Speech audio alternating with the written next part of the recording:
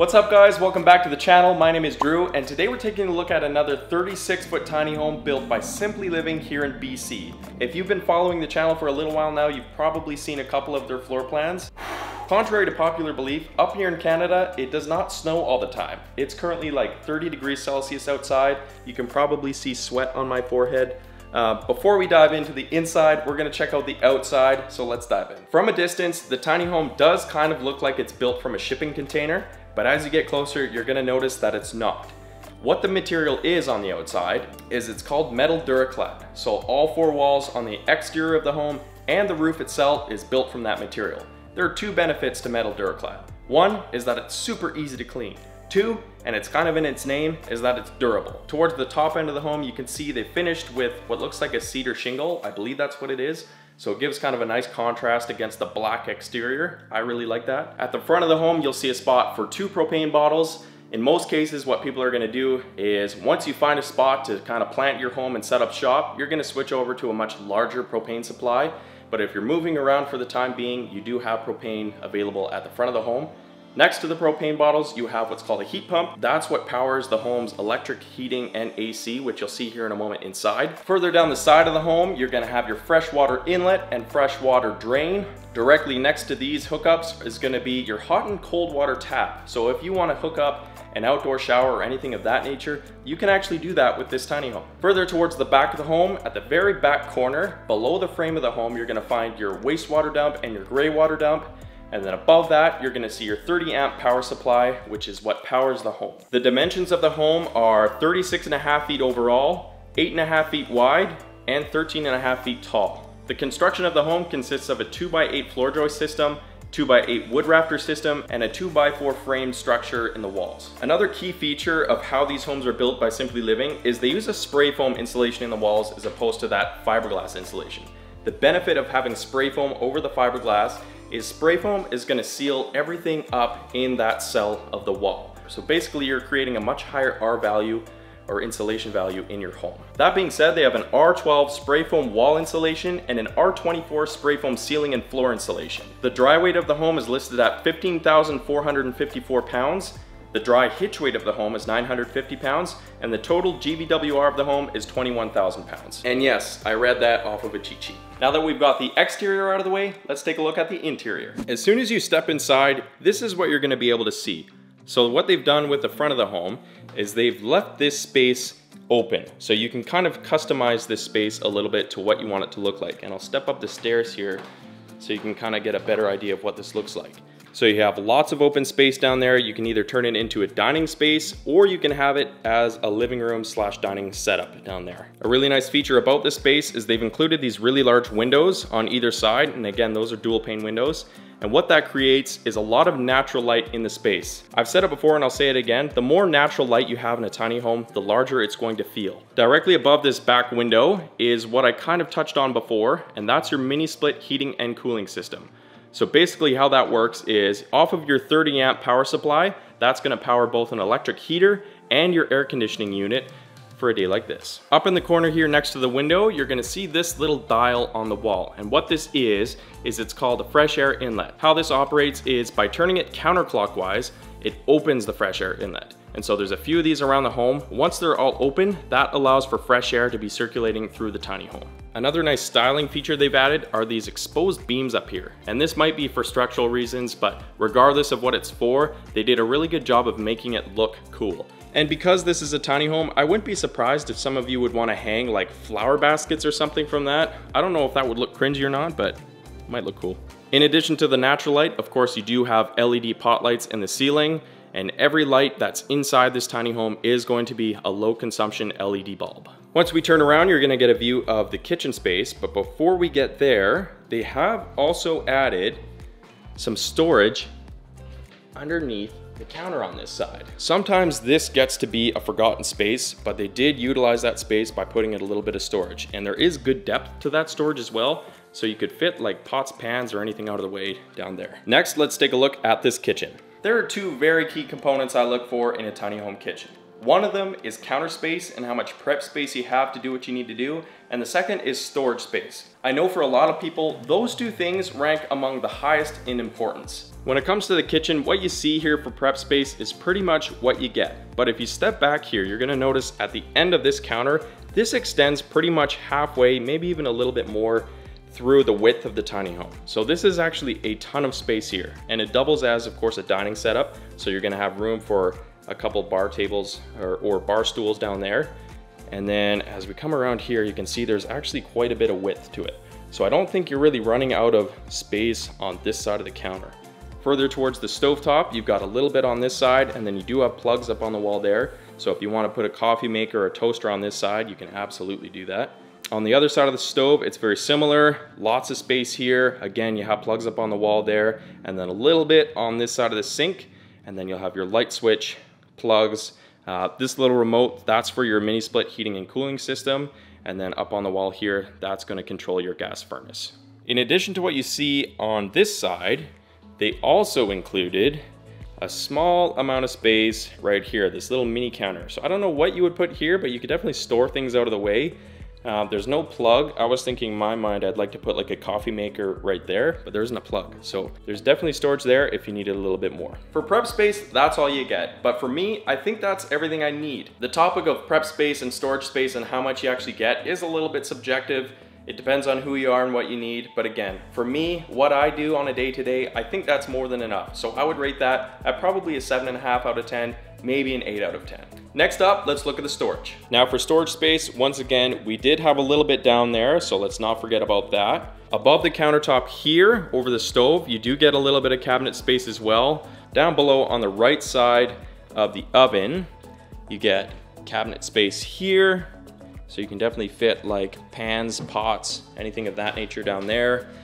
Further to our left, a little bit more space. And then you get a drawer right here as well. Then moving over to the left side, you get pull-out drawer here, which has all of your manuals inside. Your middle drawer right here, which they have a 30 amp power cord. And then the bottom one down here, it's actually a little bit shorter. The reason for that is likely because you have plumbing or something running on the other side of that, just behind the drawer. Below the sink is very typical of what you would find, but one thing I really like about what Simply Living does is they label every part that you're going to have to interact with. So all of these valves, they'll have numbers on them and a description of what it is and how it works. And over here, there's the water pump in the corner, and again, you get a little tag explaining what it is and how it works. So it's really professionally laid out, it's tagged, it's numbered, you know what it is, how to use it, when to use it. It's awesome. Another thing I'll mention is all of the cabinetry is custom made in here, and it's all soft close, which is really nice. Another little bit of storage I forgot was just below the oven. So that's your typical storage you'll find for baking sheets or anything of that nature as well. And that will conclude what we have for storage space. But one thing I want to bring up is my sweaty forehead. Look at that, it's disgusting. It's so hot in here. All jokes aside, what I want to talk about is adding storage space. Because the tiny home has 2x4 framed walls and it's a structural part of the home, you can add cabinetry. So that's one thing to keep in mind when you are purchasing something like this, is if you don't see enough cabinets on the walls, if you notice wall space around the tiny home, you can actually add things to that space. So over here, for instance, right next to these cabinets right behind me, you could add more shelving right here. And same thing right next to the sink back here. If you wanted to put exposed shelving up there and put more mugs or cups on that side, you could do that. And that's the beauty of a tiny home, is that you can get creative and you can customize the space to your liking. If I were to give the storage space a rating, I'd probably do a 6, maybe a 7. But again, because I can customize the space and I can add shelving, and I've noticed places where I could definitely put some cabinets, I'd probably bump that up to an 8 as well, just because I can make this work, and me, I don't need a ton of space. Before we move forward with anything else in the home, I want to touch base on the appliances really quick in the kitchen. All right, so for appliances, you get this really nice gas range and oven. And what I like about this is that it does have 4 burners, but it also has room for 4 pots. Now, I don't know how many people cook with 4 pots or pans at once, but a lot of the time, if you have a 3 or 4 burner stove, you don't often have enough space on each burner for a pot or a pan. But this one, it's got lots of room and it's gas, so you get heat instantly. The oven is also a relatively good size for being a gas oven. You do get some depth in there, so you could put quite a bit of food. You get a couple racks in there. I think you have room for a 3rd rack as well. But overall, the size of the oven, it's actually not that bad for being a gas oven. And then of course, over the gas range, you get one of these, and this is a little fan. This is perfect for me because I burn all of my food. The sink is also a really great size. What I like about it is a dual sink, so you can fit dirty dishes on that side, clean dishes on that side, and it gives you lots of space to do it. Across from the sink on this side, you do get a two-way Dometic refrigerator. This is what's commonly found inside of an RV. It is two-way, so it's gas electric as well. I know a lot of people, that's of interest, and that's what people are looking for because they're a little bit more set up to be off-grid in that way. That just about does it for the kitchen, guys. Let me know in the comments what you think about my ratings for the kitchen, for prep space and storage space. I'd like to know your opinion. Next up on our checklist is gonna be this loft space. Let's go check it out. The loft is accessible by this ladder. And what's nice about this ladder is it's not too steep, and you do get a banister or a handrail on the side there. For a lot of you, I know the loft isn't really what you're after, but this one isn't bad because you do get headspace to walk up there. You're not crouched over or crawling all the way up the ladder. It is a more comfortable way to access a loft. Once you get up here, it's actually a huge loft. Like, you've got enough room to easily fit a king size bed up here. Or if you wanted to set up as like a two-person room, you can easily fit doubles side by side back there. One thing I really love about this loft space is how many windows they've included. So you've got one on this side, and that one does open. Right across from it, you've got another large one. And then off to my left here, another one that slides open. So you could open that one and have kind of a cross breeze flowing up here. And then further down this way, right as you come up to the loft, you get another large window. So all of these 4 windows, they offer a ton of natural light, and they really light the space up, making it feel open. I know some of you like to see how much headroom you get up here. So I'm 6'4", and I'm sitting up straight just fine. Even if I did have a mattress underneath me, I'd still be fine, I think. So I get lots of headroom. I can easily chill up here, lounge, maybe read a book or watch some TV. Plenty of space side by side, like I said, and this goes way back. I don't know if you really get an idea of it on camera there, but like, I'm way back here, and like there's so much room in front of me. It's so bright, so airy. Like, I could easily sleep in here, no problem. I really like it. Also, this might be TMI, but look at my face. Like, I got a drip on my nose here. Look at that. I am freaking burning in here. Whew. Okay, back to the video. I'll just give you a view of this angle too. So I'm sitting with my back against the back wall here, and like, look how much room you have in here. They do also include a little cabinet off to the left here, so a little bit of storage space. But again, like I mentioned previously, you can add stuff to the wall if you wanted. So if you wanted to put cabinets here or exposed shelves for more storage space for clothes or something, you can definitely do that. Now that we're back downstairs, there is one thing I didn't actually mention about this tiny home, and that's that back here through this door, you actually have bunk beds. So this is, technically speaking, family friendly. So check this out. Back here, you get 2 single over bunk beds, and then a little bit of storage underneath as well. So you can stow things away underneath the bottom bunk, but you get 2 extra sleeping spaces back here in this rear room. And then right next to the foot of the bed here, you get this little step up, and then you can add storage to this wall. You have your breaker panel there, and then you have your tank capacities here. A nice addition to these bunk beds is you can see kind of back in that corner there on both beds, they've included USB and 110 plugs on each side. So you can still charge your phone or tablet even though you're sleeping in a bunk bed. Turning around in this room, you're gonna see your full-size stackable laundry. So you have a washer and a dryer fitting in this space. And then right next to it, you get a little closet again. So a little bit more storage space in here. What I would probably do is actually put shelving in here and then maybe have a hanging rack up there if I wanted to hang dry some stuff. Next to the laundry setup, you do get this little window that opens, and then you have a little folding tabletop here, that's what I call it. And then down below, this is where they put their 65-liter hot water tank. And I have mixed feelings about this. The reason I have mixed feelings about this is this home has gas on board, so you do have propane. And with propane, gives you the option to have hot water on demand.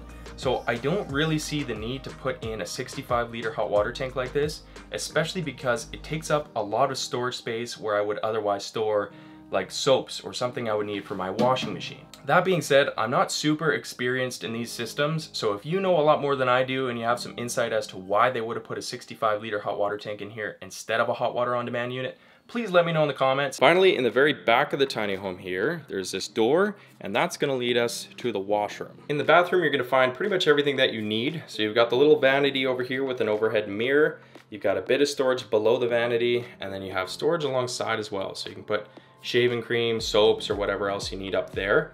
And then down here, you get a very typical RV foot flush toilet. On the other side of the toilet is this really large one-piece fiberglass walk-in shower. So it's really low maintenance, it's easy to clean, and it's large enough for people like me where I need a little bit more space. And right above, you do have an overhead fan as well to get rid of that steam from the shower. So what do you guys think? Could you live in this tiny home? Let me know in the comments. Also, if there's anything you would change or you have a recommendation, let me know. I'd love to hear about it. If you like this video, please give it a thumbs up and subscribe if you haven't already. That really helps me out. If you're someone who's looking for more information on Simply Living, the floor plans they offer, and the pricing they have, I've linked their website in the description box below so you can check them out online. Thanks so much for watching, guys. I'm gonna go take a shower because I'm sweating like a pig. I'll see you in the next video.